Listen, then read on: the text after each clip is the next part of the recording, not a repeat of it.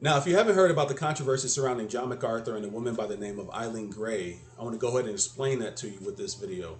Now, the controversy stems from John MacArthur and Grace Community Church excommunicating a woman by the name of Eileen Gray, who was actually a staff member of the church. Now, they did this because she would not take back her abusive husband.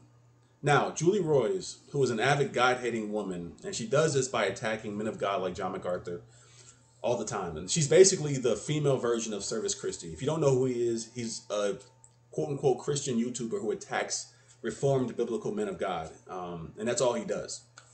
Now, this incident happened almost 20 years ago, okay? And she's digging it up, and it's for what reason? What reason other than to tear down men of God for your own pleasure? Ultimately, because Satan is working through you to attack God. Okay, and this is how he works. He works through people who claim to be Christians, and those people attack men of God and try to bring them down with issues that happened almost 20 years ago. Okay, now the reason all this is so controversial is because Eileen's husband, David Gray, was a close friend of John MacArthur, along with being on the staff at Grace Community Church. Now, David was accused of child abuse and or molestation years ago, but the staff at Grace Community Church have made a statement regarding that, claiming that it was under false pretense. Now, this is a quote from the article. Butler has defended Grace Community Church's treatment of Eileen Gray and called it biblical.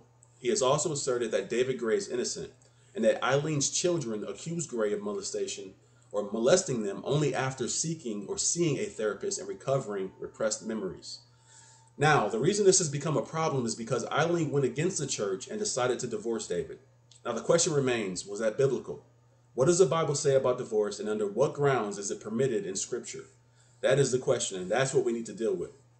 Now, the Bible gives two clear grounds for divorce. The first one being sexual immorality, and that's found in Matthew 5:32. It's also found in Matthew 19:9.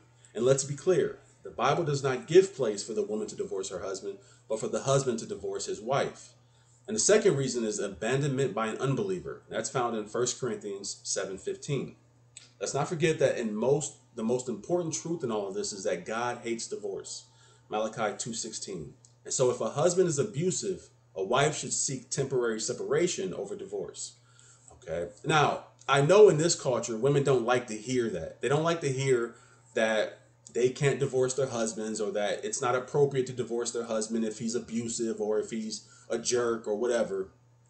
But what has happened because of that is demonic government has created something called, or a system called, no-fault divorce, by where a woman can divorce their husband for any reason, and in doing so can obtain their husband's resources.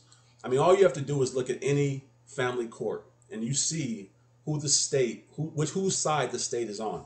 Okay, the state is always against the man, and that's by design. Okay, and it's no wonder that 82% of divorces in this country are followed by women. Okay, so you think just maybe God knew what he was doing, the way he ordered things and designed things? So I will be going ahead and placing the link to this article in the description, and I will update you guys if anything else breaks on this. Thank you for listening.